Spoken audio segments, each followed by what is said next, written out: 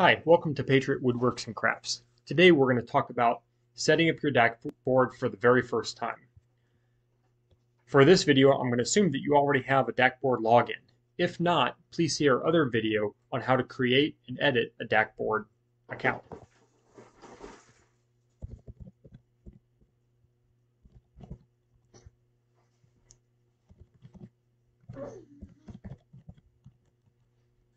Let's log in. Again, in our other video, we talked about how to set up your screen. When starting your DAKboard for the very first time, there's a bit of information that you need to get to set it up properly. This will make your setup very easy. Go to your screen, click Edit, go to Settings and Default, and this private URL. This you need to copy to your clipboard. Copy the private URL and open up a word processing, could even be Notepad. Paste that URL and we're going to save that for later. This URL is required to set up your DAKboard. Next, we're going to switch over to plugging in your DAKboard for the very first time. Now we're going to plug our DAKboard screen in for the very first time. So, apply power. I'm videoing this screen so you can see in real time everything that your DAKboard is going to do the first time you plug it in. It takes a minute or two for everything to load. Please be patient.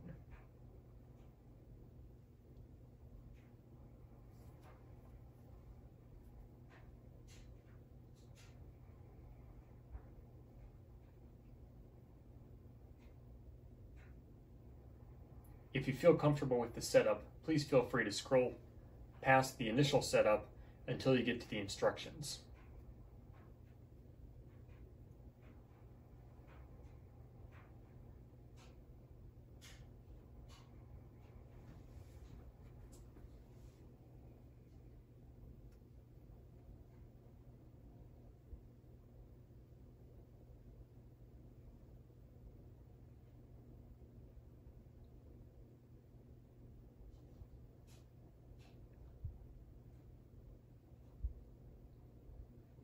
Once you see this screen on your DAKboard screen, the computer, the Raspberry Pi computer is broadcasting an SSID or a Wi-Fi signal that's named DAKboard-0 in step 1. And the password is below. Connect your computer, tablet, or phone to that Wi-Fi network and then type in the password.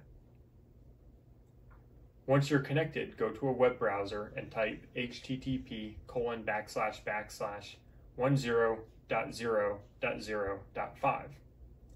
This is going to open up another web page connecting your device that the device that you're logging into directly with the DAKboard screen. From there, you're going to connect it to the Wi-Fi so the DAKboard screen can work autonomously without you needing to connect with your phone. I'm going to show you how to do that right now. At this point, we've just plugged in our DAKboard screen and we've received the 4 instructions on the display. Step 1 is connect to the DAKboard Wi-Fi.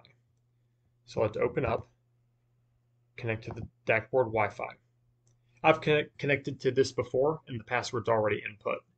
If you've never connected before, it's going to prompt you for the password. Please type in the password that was shown on the board previously, which is DAKB5142.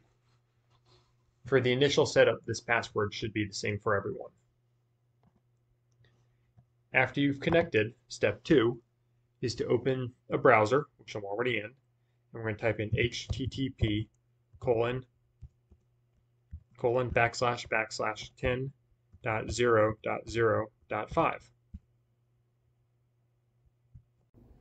Okay, so we followed step 1, 2, and 3 was to plug in the information on our laptop, tablet, or phone. Once you press save, the DAKboard screen is going to lose Wi-Fi connection because you've connected it to a different network. So you need to cycle the power by unplugging it, wait a few seconds, and then plug it back in.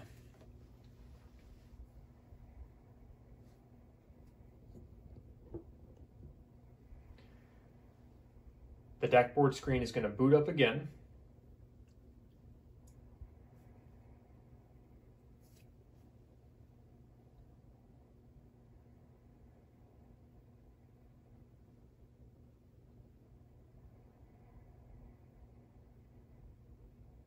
And again, I'm showing you this in real time so you can see exactly how long it should take.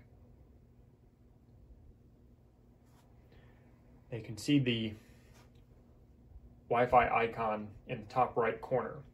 Once that's solid blue, that indicates that your DAKboard is connected to the Wi-Fi network.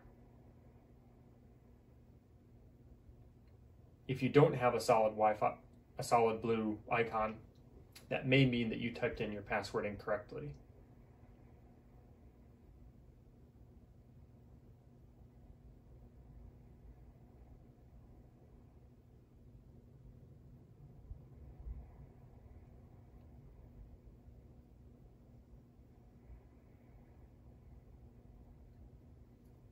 And this is the DAKboard that we've set up. Now, since it's on a larger screen than we were using to put the initial settings in, you can see that the text and everything, the icons are fairly small.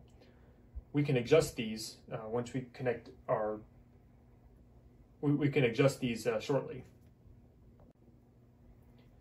And we'll make these adjustments by going to the DAKboard.com and using our login. Now, changing the settings around a little bit, I increased the text size to 2 times large, 2XL.